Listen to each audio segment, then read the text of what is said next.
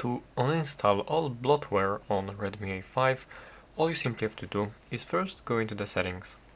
From here, go into apps and go for see all apps.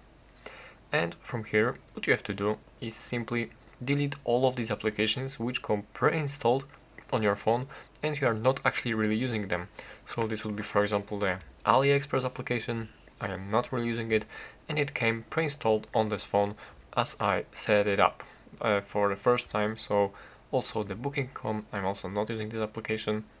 And there are also some applications like the social media applications like Facebook or TikTok or something like this, even some games.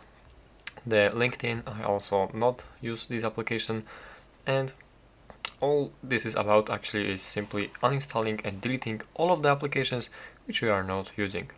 I also don't use the Spotify application, it also came pre-installed right here, the TikTok one. Let's take a look, and this will be all about these applications. There are also some YouTube applications, YouTube Music, but you can only disable them, you cannot actually uninstall them. But yeah, this will be all about the, also the OneDrive. I also don't use OneDrive actually, so uninstall this OneDrive. And yeah, this should be it actually. There were not much. Facebook also, I actually skipped Facebook. Let's uninstall this one.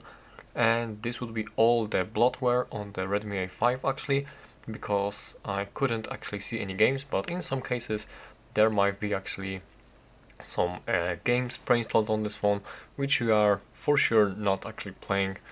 But in case you play them or actually you use any of these applications, you can simply not uninstall them. But if you are not, all of the applications which you are not using, simply uninstall, and this is how you can delete, uninstall all the bloatware.